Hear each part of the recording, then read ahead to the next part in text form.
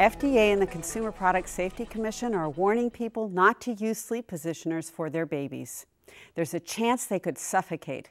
In the last 13 years, at least 12 babies between the ages of 1 and 4 months have died when they suffocated in positioners or when they became trapped between a sleep positioner and the side of their crib or bassinet.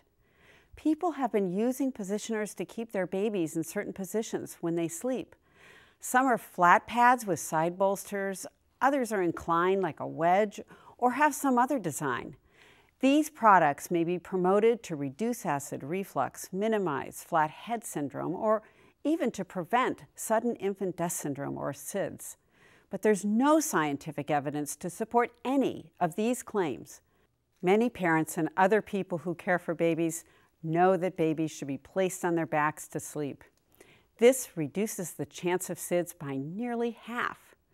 But they may worry about how to make sure the babies stay on their backs. Once babies are able to roll over onto their tummies, it's okay to leave them there. That's because babies who can flip over can also turn their heads, which reduces their chance of suffocation.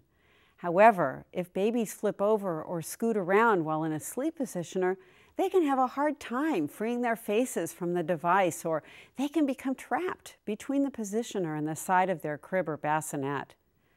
So do not use infant sleep positioners. They're not necessary and they can be dangerous. Put your baby to sleep on his or her back and keep the crib free of pillows, comforters, quilts, and toys.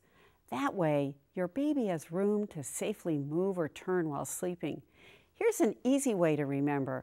Follow the ABCs of safe sleep. Alone, on the back, in a bare crib. And if you have any questions, contact your child's healthcare provider. In the FDA Consumer Corner, I'm Dr. Susan Cummins.